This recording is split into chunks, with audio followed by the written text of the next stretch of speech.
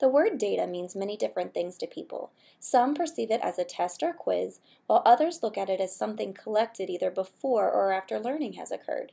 In this module, we are going to be thinking of data as something that is continual, a process and a tool that you are able to use to help guide students through their learning.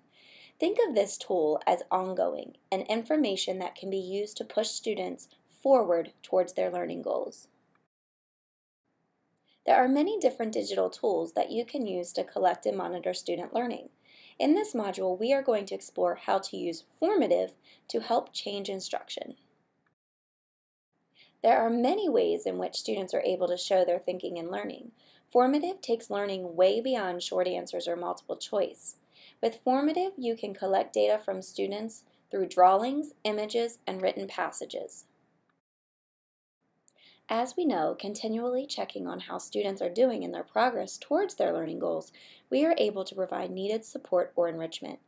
By seeing live results, you will be able to work with students, hold a discussion, or work collaboratively and still be able to answer student questions or provide feedback to students who need a little extra help.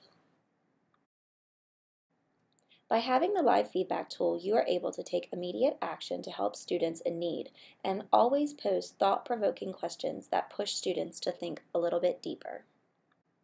Okay, are you ready to experience Formative for yourself?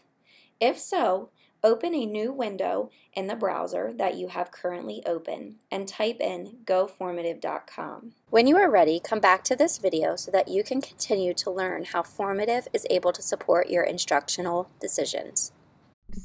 Begin by logging into Formative by using your Google ID. Once you've logged in, select the dashboard tool in the top right-hand corner. Once on the dashboard, you are able to create a new assessment.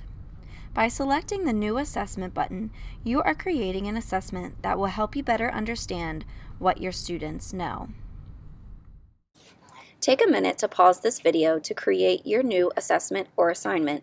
When you are ready and want to resume the module, select Play to learn about how to enter the details of your question.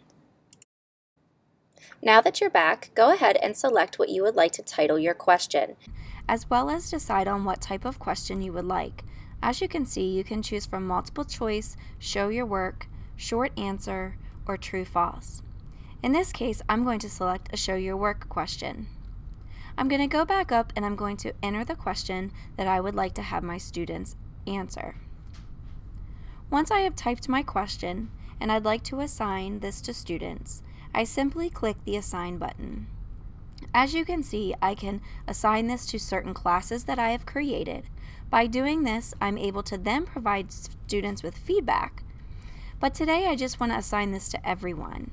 So, by assigning this to everyone, I'm able to hand out or assign the formative question by using a quick code, a link, or posting to my Google Classroom that I've created. Today, I'm going to use the quick code. Take a minute to pause this video to add the details to the rest of your question.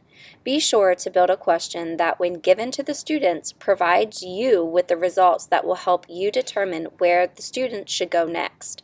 When you are ready to move on and learn about live results, select the play button to continue. Once you have assigned the question to students, you are able to see the live results by selecting Live Results. As students answer the question, you will see it populate in the bottom of the screen.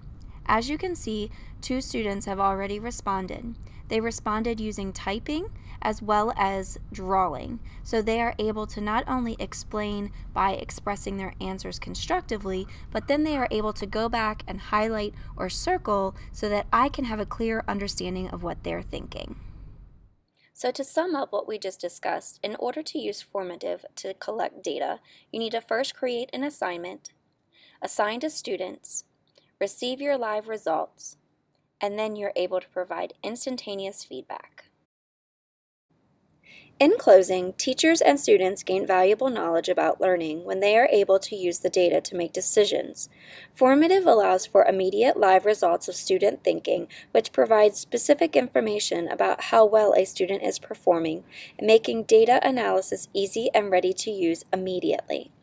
When you are ready, administer the assessment that you created to students and then view the live results.